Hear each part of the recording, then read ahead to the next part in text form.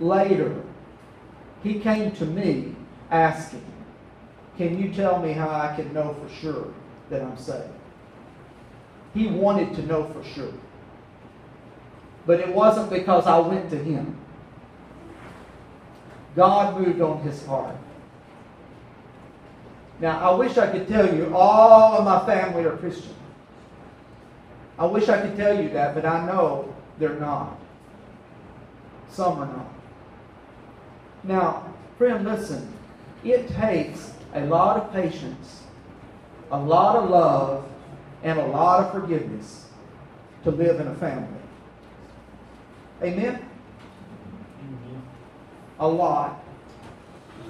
When Jesus moves in to that family, many times he's going after the whole bunch.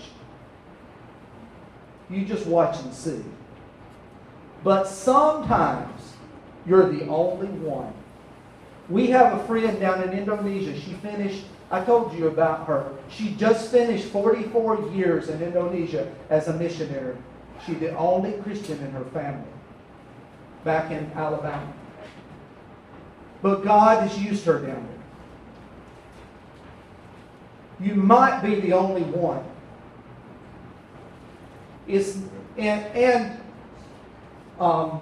And when we think about it, just like the blind man, we don't duplicate what happened in his life in the lives of others. God doesn't cut everybody out of the same stamp like a cookie. We don't all look the same. We don't all talk the same. We're not all from the same backgrounds. We're not all from the same belief system in the past.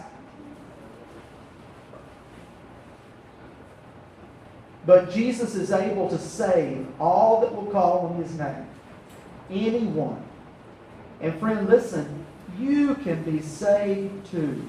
If you do not know Jesus as your Lord and Savior, you can call on his name and he will save you. Amen? Amen. He will. I believe that. Now, here's another point I wanted to make about this. The real issue here, remember? The real issue in verse 17. What do you say about him? Have you ever heard the idea or the concept of the elephant in the room? The elephant is in the room. Nobody talks about the elephant, but it's obviously there. He's big. You can touch and see. The elephant's in the room. The question of Jesus is the elephant. Now, here's what people will do. They will try to get you to think about other things rather than the elephant. It's a distraction. They'll talk about, for instance, the church. All they want is your money. Anything except talk about Jesus. You see? Oh, you know that church. I went to church for years. I was born in a Christian family. I had all of this time and everything. But all the church did was argue and cause problems. I'll never go to church again. But not talk about the elephant. The elephant in the room will always be there. You can't get around the fact of Jesus Christ. We can't imagine him away. He's not going to disappear. He is the living Lord and Savior. You must answer the question, what do you say about him? This is the real issue.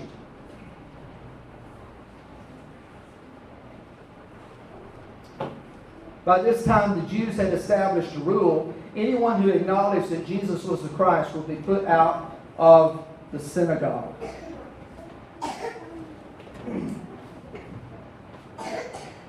Why did they need a law to punish those that were associated with Jesus Christ?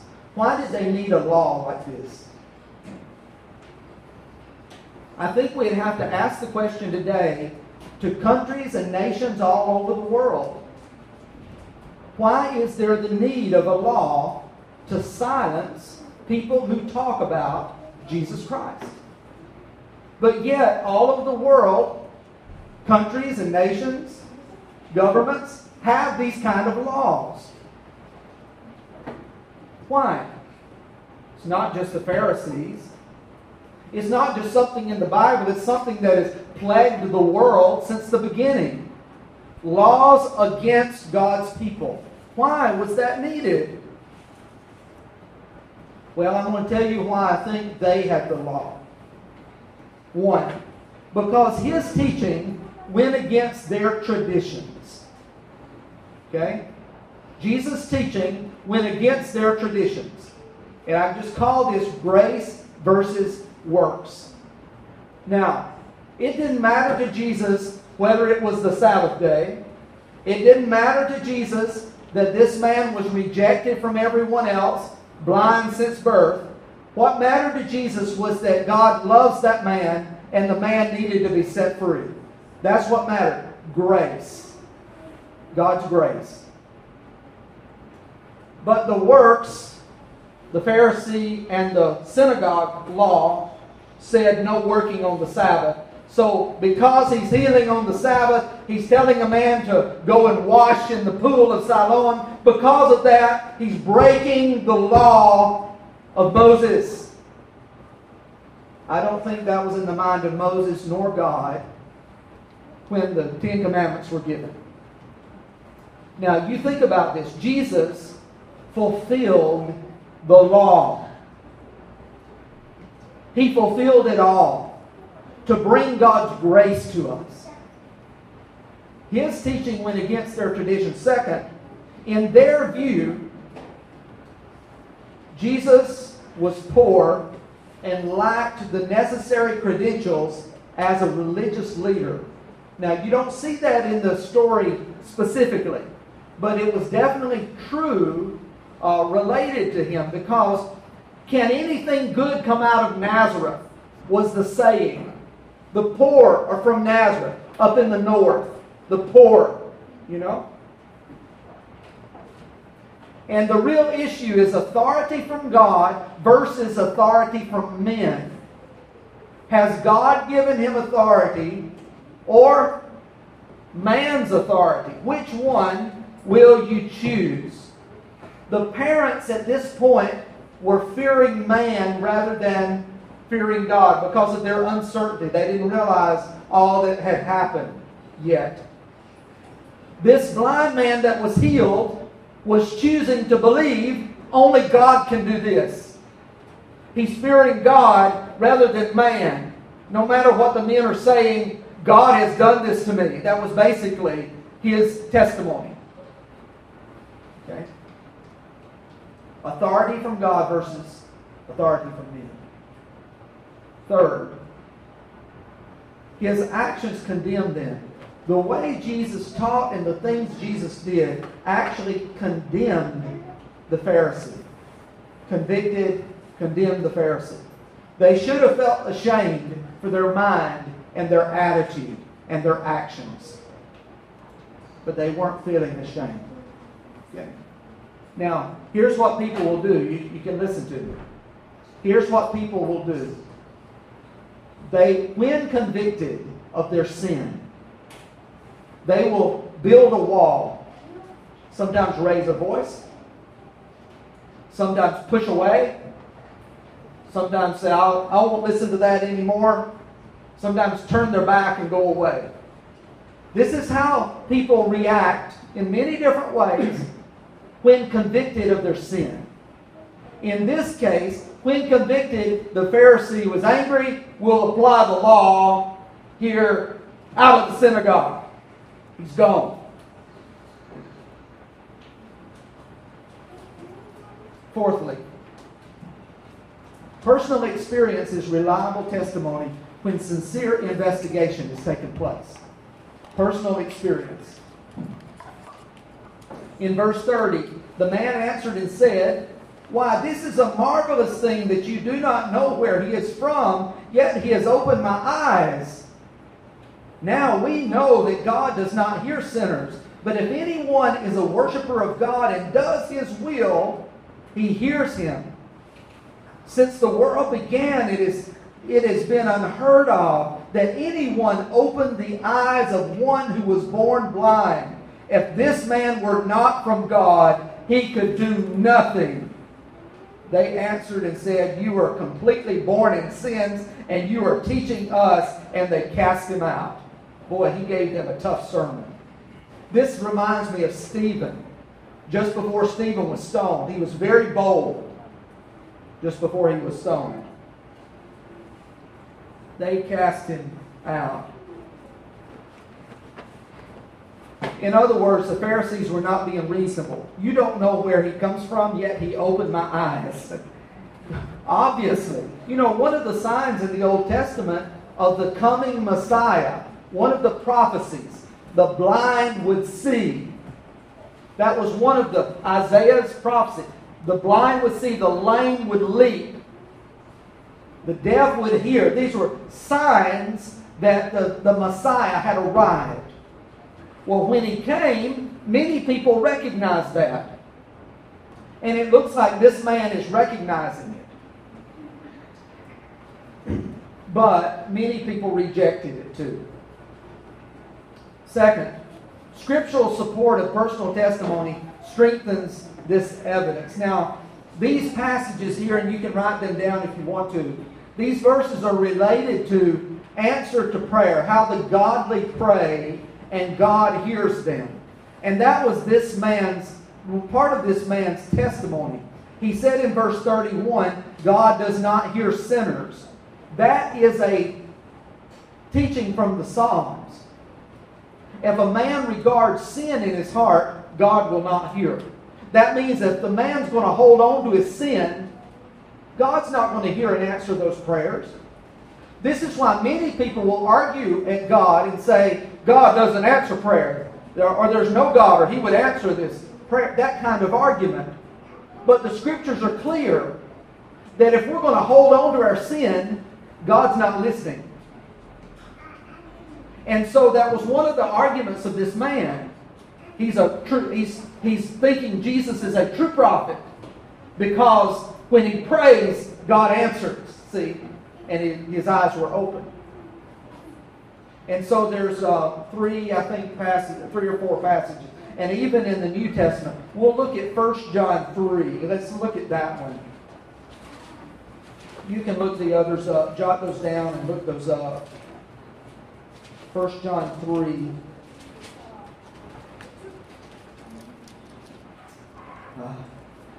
Thank you for being patient here. 1 John 3:21. He says, if our heart does not condemn us, we have confidence toward God, that whatever we ask, we receive from Him, because we keep His commandments and do those things that are pleasing in His sight. This is His commandment, that we should believe in the name of His Son, Jesus Christ, and love one another as He gave us commandment. Wow. Remember, Jesus said, and I think we read it already in John, which we studied it. He said, I always do what pleases the Father. So we should expect anything Jesus asked was going to happen. Because He always did what pleased His Father. Now, certainly we can't say we all, we can't say the way Jesus did it. But we're taught in Scripture. And so that when Jesus spoke, when Jesus prayed, when Jesus healed, there was no sin to block it at all.